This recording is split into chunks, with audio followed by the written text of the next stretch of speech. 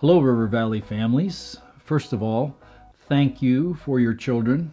We sure enjoy spending time with them, and overall, I think you're doing a great job of raising them. I always tell everyone we have the best kids in Grants Pass at River Valley, so thanks for all you do with your children and as a family.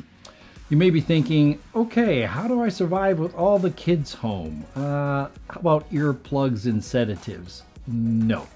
Let's use this time to really be creative and get to know our kids a little bit more, get to know ourselves as a family a little bit more. I just put some ideas together I thought I'd share with you. Maybe some things that I did growing up or our family did, as now they're mostly all out of the household. So one thing that's online, if you go to kids audiobooks, there's great audiobooks online. Some have pictures that go with the reading, others just have the reading. In fact, I was just listening to The Hobbit the other day, and it's dramatized, so it's really a cool time to let them listen online as well. Afterwards, hey, how about drawing a picture of what you heard? Lego projects, we used to say, okay, we're going to the moon, everybody build a spaceship.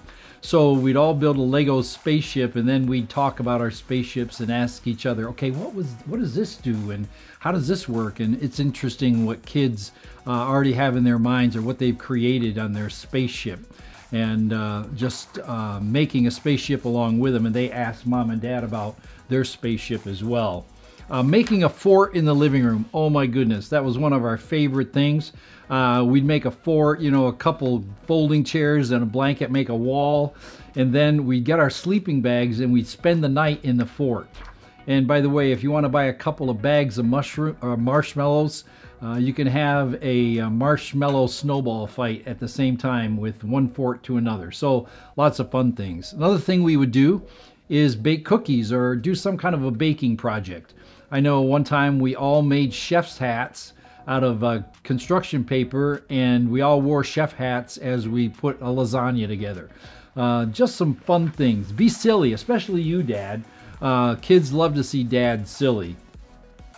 Design an obstacle course. We would do that and then time each other as crawling or jumping and running through it. We'd also sing songs, and then we'd make up songs. So we'd use like a familiar tune like she'll be coming round the mountain when she comes, and then we'd put words to it, whether it was a family situation or even create things. I actually put one about Fido here. Fido's barking at the possum in our yard. Fido's barking at the possum in our yard. Fido's barking at the possum. He's chased it down. He's awesome. Fido's barking at the possum in our yard. Fido's, then you be creative with the rest. Anyway, a lot of fun. And then when Dad got home or Mom gets home, we'd sing them the song and just all laugh together. A nature walk, that was another thing. Mom would make a list of things for us to find outside, and then we'd all go outside and find these things. And we had a real simple microscope that we put the items that we found under the microscope, or if you just have a magnifying glass and magnify them and talk to the kids about nature and different things going on there, that's a lot of fun as well. Another thing, we have Easter coming up. So the Easter story, obviously any of the Gospels, putting that together, maybe a segment a day until up to Easter, and then, hey, let's draw a picture about your favorite part of the story today, and then let's color it, and then share about why we picked that part of the story to draw a picture about. So lots of different things you can do as a family. Keep in mind, Satan means these things for evil, but God means them for, yes, you got it, for good. In closing, I have just some information about our online resources. So if you go under ministries, click kids, you're going to see resources. Open up the resources and you're going to find pre-K, which is Faith Kids. Then you're going to find our Calico Street, which is Truth Kids K for 3, and then Kids for Christ, which is 4th and 5th grade. They all have drop-down boxes underneath them. You'll see a craft page. You'll see the teacher lesson.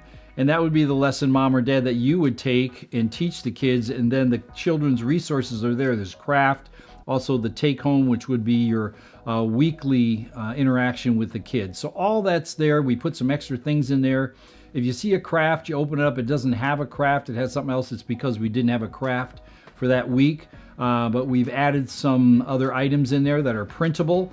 So please go on there and use those resources. They're going to be updated every week. they'll have the current week and the last week's resources on there for you if you miss a week. So don't feel like the children aren't going to have their morning Sunday school time. Create it for them. And you can probably be more creative than we can, because you know your kids better than we do, what they love to do, what they like to do.